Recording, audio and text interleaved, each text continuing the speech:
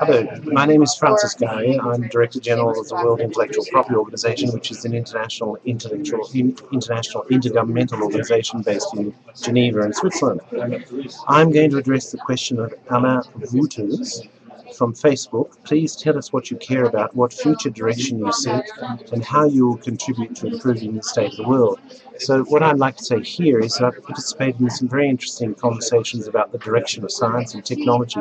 We all know this is moving at such a rapid pace now that one of the difficulties we have is having our social and political institutions accommodate this change and keep pace with it.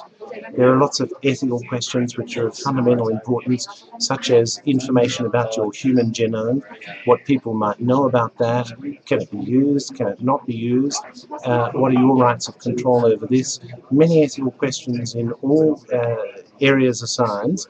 So what I would like to see actually is that science is mainstream, and just as we talk about the economic crisis, that we learn how to talk about some of these major scientific advances and the social and political implications that they throw up, and to democratize the debate in this way.